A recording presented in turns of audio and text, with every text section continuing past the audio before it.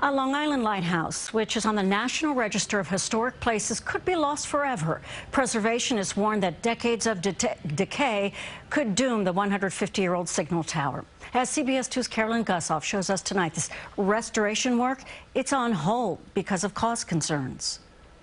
A mile off Kings Point, a beacon visible from the Throgs Neck Bridge, the 150-year-old Stepping Stones Lighthouse is functional but crumbling. Think of what people went through to build this lighthouse. 1876, lit in 1877, and today they can't even do the most minuscule of work to preserve it. For Long Islanders who cherish its 20 lighthouses, it's hard to watch this one's demise. It's a crime. Certainly when we look back at some of the lighthouses that have been lost, you think, what were they thinking? And while the debate goes on and we try and figure a way to fix it, nature just keeps eating away. A debate over who should pay for its restoration. It was supposed to be a public-private partnership. The price tag more than $4 million.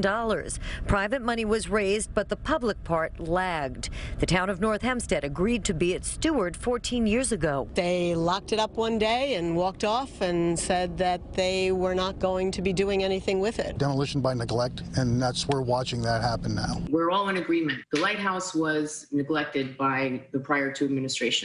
The current town supervisor says she paused further work until a current assessment of the cost. Nobody knows what the expense would be, so I can't comment on spending taxpayer money on something we have no idea what it would be. It would, frankly, be writing a blank check. That assessment was underway Thursday with an encouraging prognosis. By and large, it's still in remarkably great condition. Salvageable.